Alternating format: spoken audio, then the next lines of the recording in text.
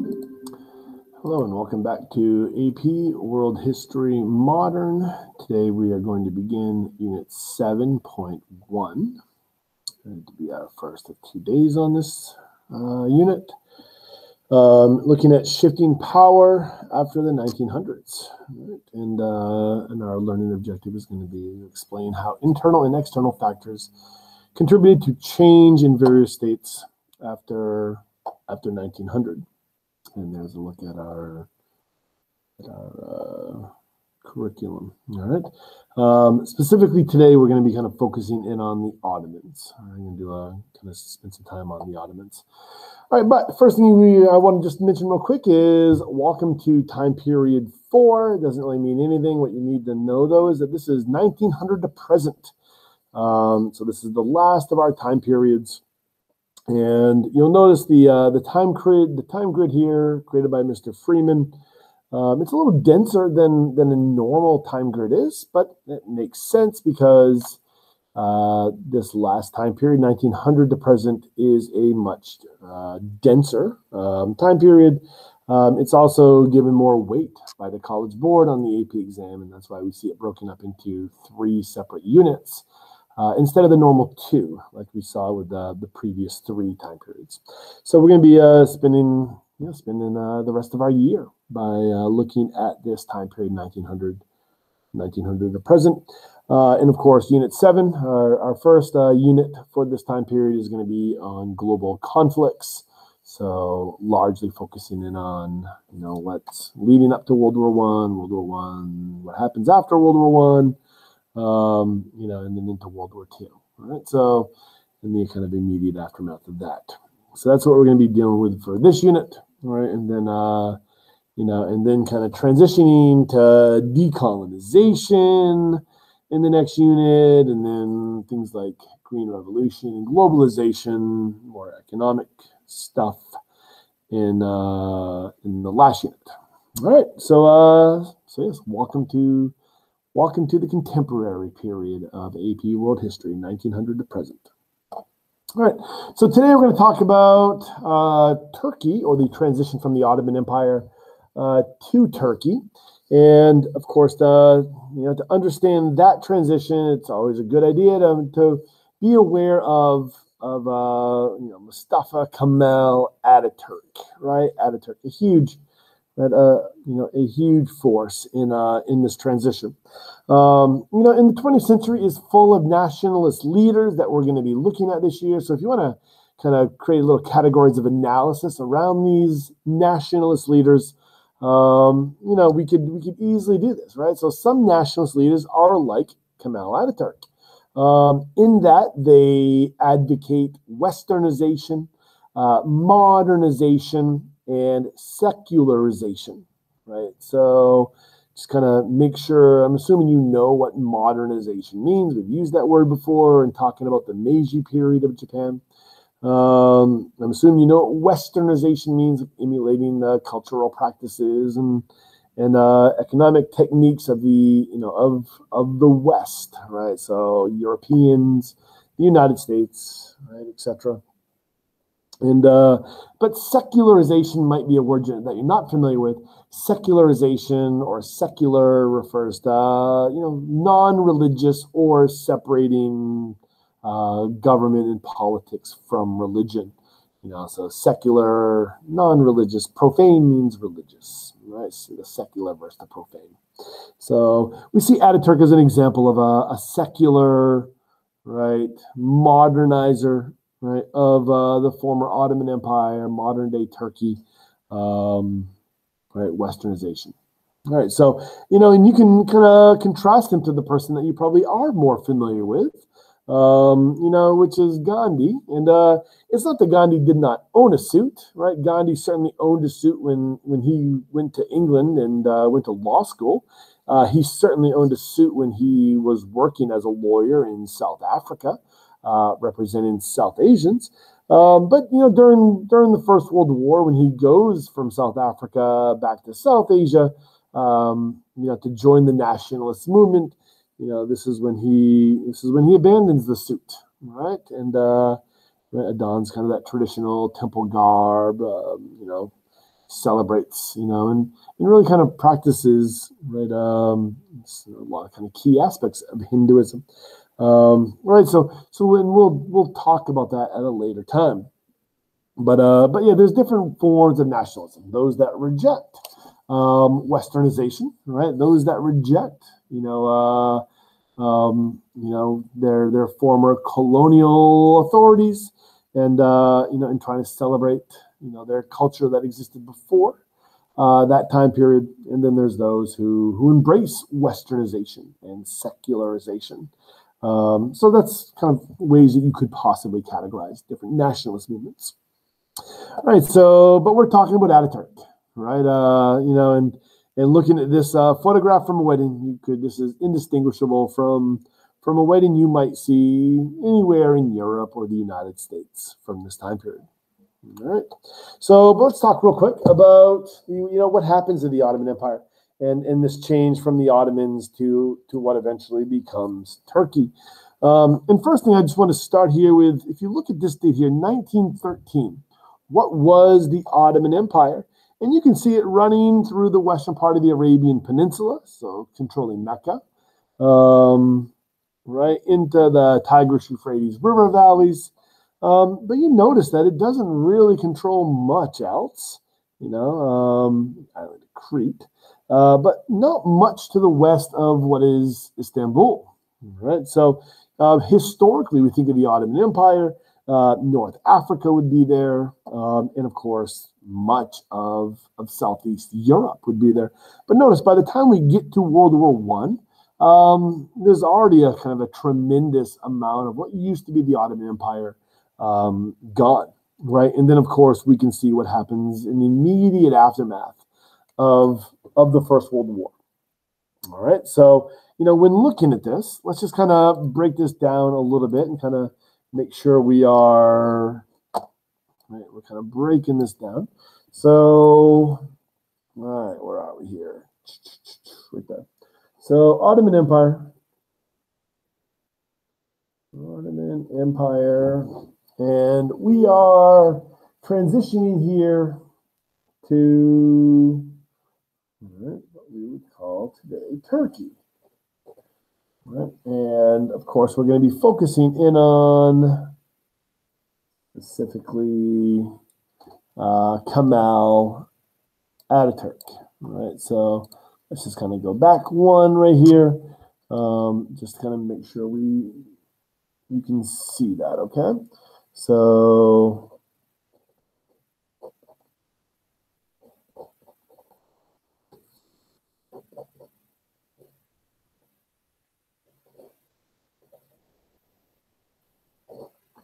Now, Ataturk.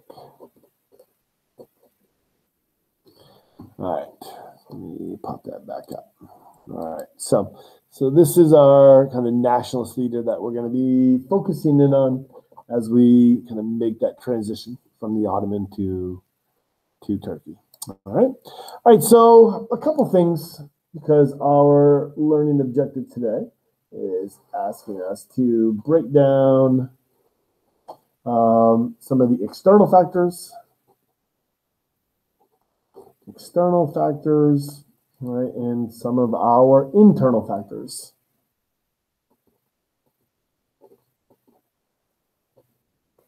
Right, some of our internal factors. So as far as our external factors are concerned, some of the things that we just saw on that map is, right, a very real loss, right, loss of land, right, a very real loss of land.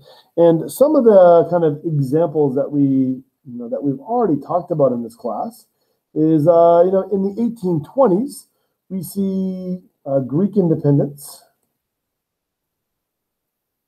Right? Greek independence will take place, will occur. We also see, I'm just going to put here, by the 1840s. And I'm going to put by the 1840s because I am not an expert on Egyptian history, but based on what I know from Egypt, I know that by the 1840s, Egypt is acting as an independent sovereign state. Before that, the 1890s, we see the Mamluks, right, asserting control. The French will come in the very last year or two of the 1890s and take over, and they'll be there for about 3 or 4 years, and then they will leave, and then the Ottomans will send in Muhammad Ali. And we know that Muhammad Ali does still do a lot of operations for the Ottomans. I mean, we know they will retake, the city of Mecca, right, in the late 18 teens, from the Sauds. And, so where that actual line is broken, I'm not 100% positive myself.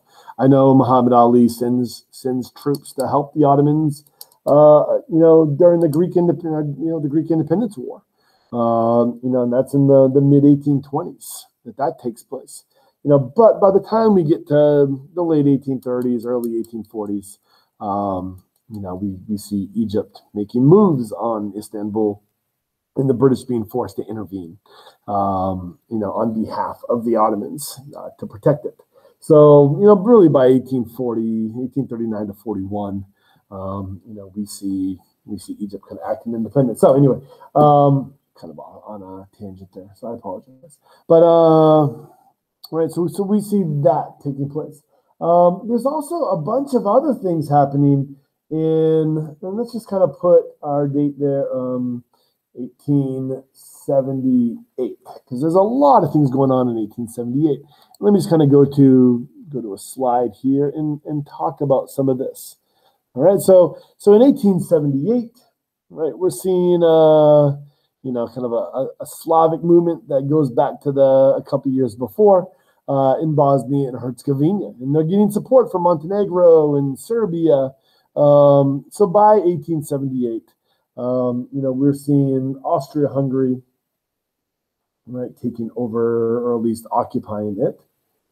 Right, so Bosnia, Herzegovina.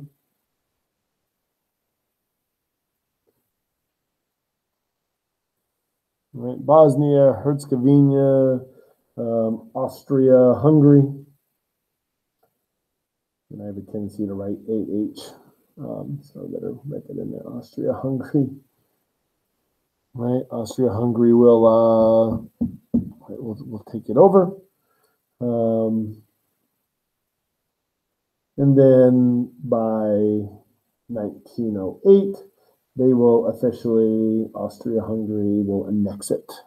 Right? They will officially annex it, and make it part of their state. All right.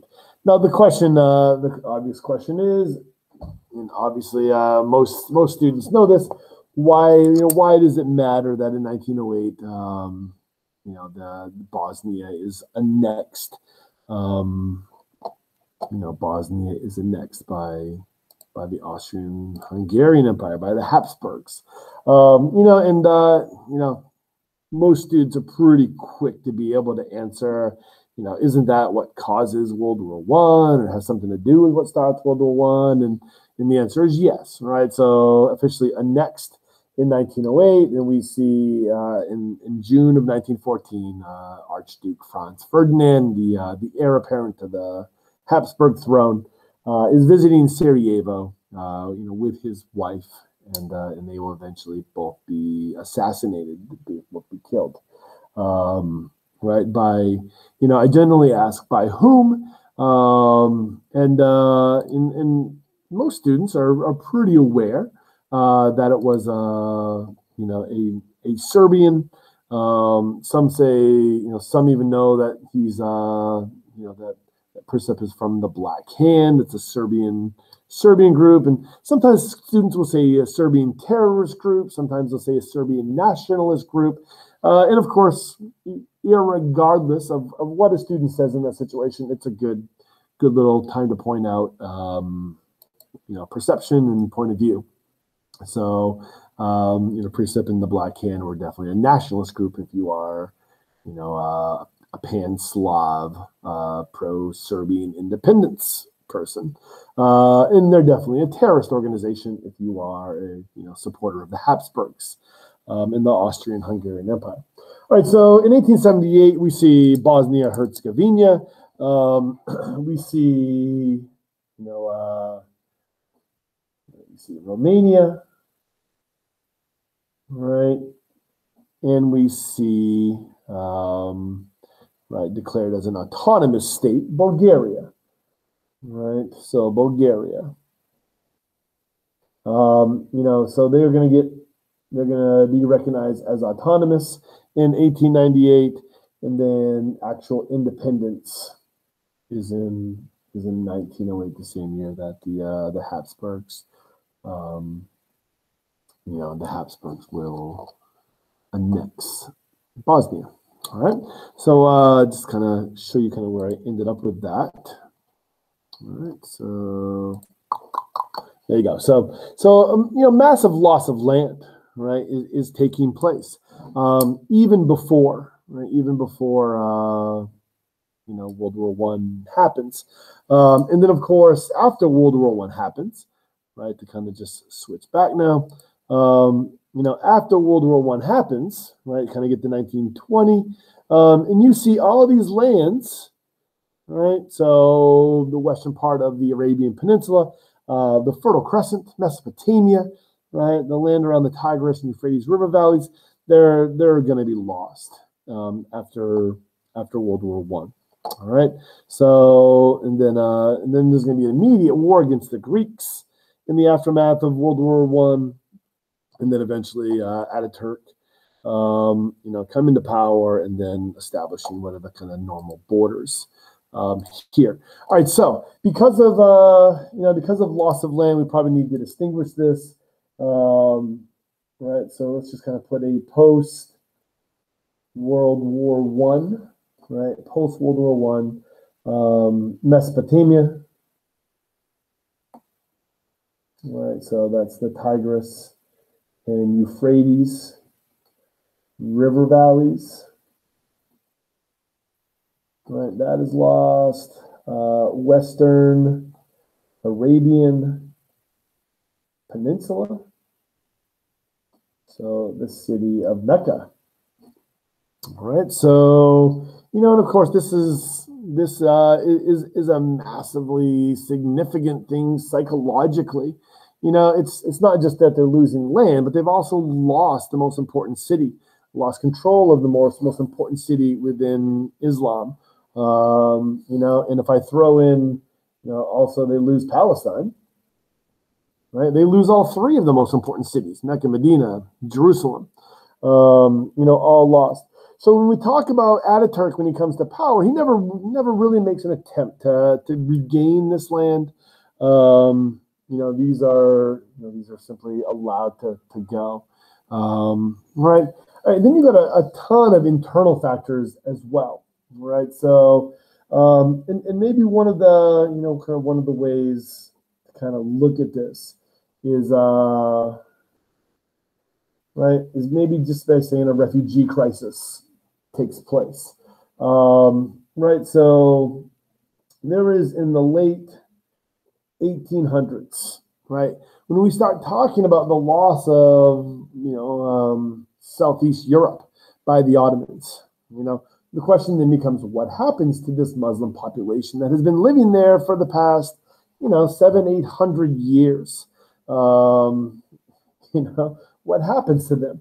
And, in the late 1800s, so late 1800s through, let's just say, World War I, somewhere in the neighborhood of 5 to 6 million Muslims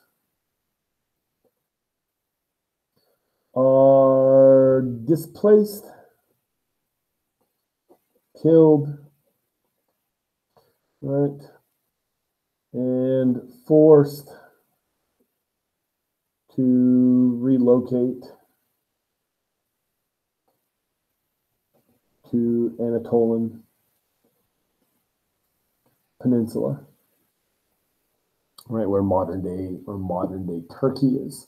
And then well, kind of continuing to talk about this, post World War One, right? Post World War One, somewhere in the neighborhood of 380,000 through about 500,000 Muslims forced out of Greece, right, to Turkey, to the Anatolian Plateau. So, somewhere in the neighborhood of 400,000-ish people are going to be, forced out of Greece. Muslims are going to be forced out of Greece. There is reciprocation going on, though, in this situation. Somewhere in the neighborhood of 1.5 million Greeks are forced out of Turkey. All right, so we see this kind of migration both ways. And there are a few moments in history where we see this take place as borders get changed and settled. Probably the most famous example is going to be in 1947 with Pakistan and India. We see that kind of massive swap around in borders. All right, so that's that's kind of the big migration thing and refugee crisis that happens. All right, let me scoot out of this real quick. Let's just kind of skim through a couple of these slides, just kind of give you kind of what some of this is. All right, so insert Ataturk, right? Kind of insert Ataturk into the situation.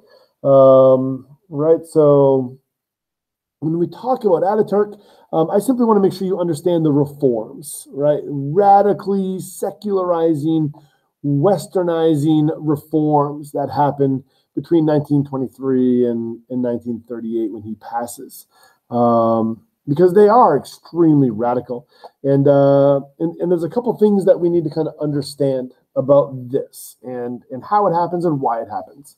For one thing, if you understand what we just talked about, that the Ottoman Empire was a fraction of what it once was, kind of wrap your mind around the idea of, say, the United States losing all of its land west of the Mississippi River, and we're reduced to, what the United States used to be in the late 1700s, right? There's a psychological impact of that.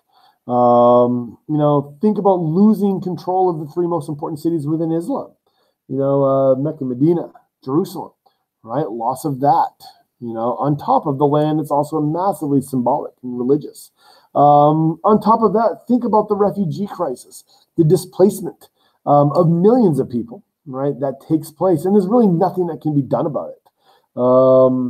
You factor in those kinds of conditions, those kinds of things, people are going to be willing to accept changes that would be unthinkable under other kind of situations, right? But of course, we also need to think about who's going to usher in those changes. And of course, insert Ataturk, right? So Mustafa Kemal Ataturk. And he is a war hero. And a war hero from Gallipoli. Now, I know most of my students have never heard of Gallipoli before. However, if you are, if you're from Turkey, or if you are from Australia or New Zealand, you've definitely heard of Gallipoli before, right? So Gallipoli, from the Australian or New Zealand, the Anzac point of view, is something that every school child learns about in Australia, New Zealand, right? Because of the sacrifices made there by the Anzacs. There is a film that was made about it called Gallipoli, starring a very young Mel Gibson, if you're interested in kind of period piece films. Right, but Gallipoli is, and what I do usually say in classes, think about D-Day, which every American kid knows about. Think about D-Day and the kind of, we throw 150,000 troops at the beaches of Normandy, right, both airborne and amphibious. Imagine if all those forces had been repelled, right? Most of them died, and we never take a single beach, right? We don't keep the beach. This is what Gallipoli is for the Anzacs. The Anzac soldiers, the Australian New Zealand soldiers, were ordered onto the beaches of Gallipoli by the British, right? Commanded by the British, and they were forcefully repelled. And of course, the hero from Gallipoli, this is Mustafa Kemal. This is Ataturk. He is a hero that emerges out of this period at a time when there's not much to celebrate for the Ottomans, right? So we have a dynamic nationalist personality, and he will usher in the reforms that he believes are necessary, in order to give the Turkish people back control of their own fate, because in the years leading up to World War I and during World War I, and what was happening afterwards, it looked like they had lost control, right, of their own destiny. So reforms, right? So this will, and you can kind of see here, he won't try to kind of get back what was lost, and then he initially begins in 1924 by making a very major reform, eliminating the caliphate. All right, so I'm just gonna kind of put here 2, right, reforms, right, reforms by Ataturk, right, and sometimes I think Strayer refers to this as Kemalism. All right, I think that's you'll see it all kinds of different ways. So I'm going to flip this over, right, kind of repeat that. Number 2, these are the reforms, right? And really what we're talking about here is westernization, secular, right, non-religious, right, and modernization. Right, and there are a lot of them. All right, so let's kind of start off by saying like 1924, right, ends the caliphate. All right, so the caliphate had been in existence. I mean, really, once we start talking about after Muhammad dies in 632, we have the 4 rightly guided caliphs, we have the Umayyad Caliphate, we have the Abbasid Caliphate. When the Mongols destroy the Abbasid Caliphate, we have the Mamluks, and then they will establish a caliph, and then they will control Mecca, from Egypt. And then with the rise of the Ottomans around 1518 or so, when the Mamluks are conquered by the Ottomans, the Ottomans will have the caliphate right up until 1924. Right, so there's right, this is big. This is a major reform, right, that gets made. And then there's a whole host of others, and I'm gonna just kind of swap back and forth here with you. Again, let me do this. All right, so so we have a secular state, right, and I usually kind of read this in class to kind of mentally prepare what we're about to talk about. A civilized international dress is worthy and appropriate for our nation. We will wear boots and shoes on our feet, trousers on our legs, shirt and tie, jacket, waistcoat. And of course, to complete these, a covering with a brim on our heads. I want to make this clear. This head covering is called a hat. All right, so what is he talking about, and why is he clarifying that point? Right, there are major reforms that are going to get made, right? So in major kind of cultural traditions that are going to be banned, right? So let's kind of just look through some of these real quick. So changes the Turkish alphabet from Arabic letters to Roman ones, right? So that would be a good number 2 for you, right? So the Turkish alphabet had always been phonetically Turkish in Arabic, but now they're switching over to Roman letters. So it would read like or look very similar to German or French or Italian or English or French, right? Right, mandates the call to prayer to be in Turkish rather than in Arabic, right? So he's not making Turkish language required inside the mosque, but outside the mosque, it becomes a requirement. All right. Closes all religious courts in schools. All right. Closes all the religious courts in schools. That'd be a good number 4 for you on your list. All right. Abolishes the Ministry of Canon Law and Pious Foundations. The example in class I usually say is, like, if you're familiar with how the U.S. government is structured, where we have different cabinet departments in our government, Department of Transportation, Department of Homeland Security, right? So this is an entire, government sector that was abolished, right? So you don't need a Ministry of Canon Law, religious law, if the courts are now being run by the state.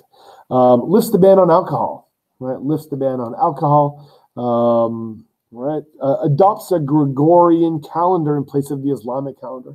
So I always kind of make sure students know what the word Gregorian means, Gregorian calendar, right? So this is the calendar that we use in the United States, a kind of a Christian-based calendar. So this is the kind of the second major Christian calendar that was created after the Julian calendar, right? Makes Sunday the day of rest, right? Kind of the traditional Christian day instead of Friday. Forbids the wearing of the fez, right? So what are we talking about here, right? Elimination of traditional cultural practices. Requires all Turks to choose a surname, right? Westernization. And it's not that there wasn't opposition, right? It's simply opposition was banned, right? So, and not just opposition was banned. Leftist, you can insert the word socialist there. Leftist workers' organizations were also banned, right? And of course, Turkish nationalism was, right, had to be prioritized over other nationalist claims that existed within, that take place within, the Middle East. And of course, one of these nationalist things that pops up is Kurdish nationalism during this time. And of course, the Kurds, if you're not familiar with the Kurds, I think we talked about them in class maybe once. We talked about Saladin, of Kurdish origin, right? So the Kurds are an ethnic group or an ethnic minority group that exists within the Ottoman Empire, a little northern Syria, northern Iraq, right? So, and they were not given a state, right? So for various reasons, right, which we can talk about Sykes-Picot later, for various reasons, the Kurds, live within the borders of other countries, and it's still an issue today, right? This is not an issue that has died, but Ataturk will kind of prevent any issues associated with that. All right, and then we're also going to get, so I guess by this point you're probably up to number 12, women's rights, right? We're going to see women's rights. So we see that this is pre-Ataturk, the 1917 marriage laws. But during the Ataturk, we see by 1930, women are allowed to vote in local elections.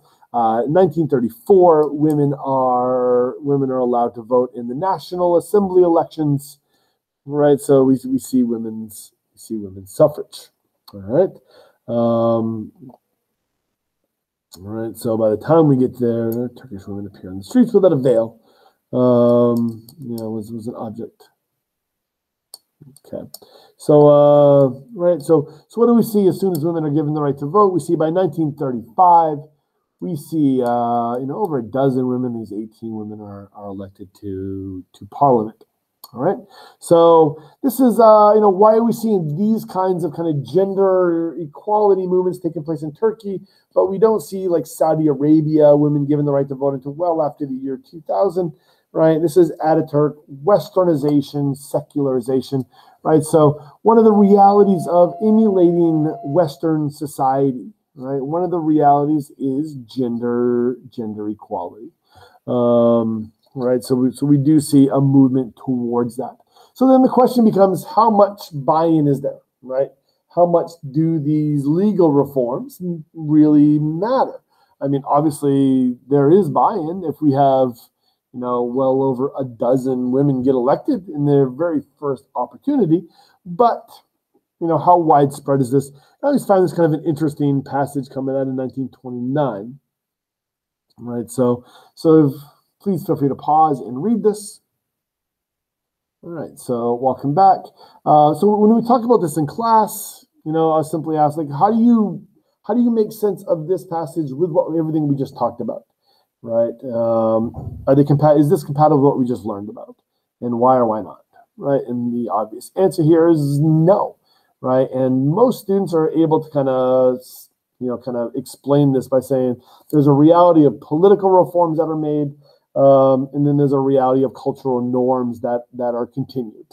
All right, and if you were able to pick up on that, then that's really good.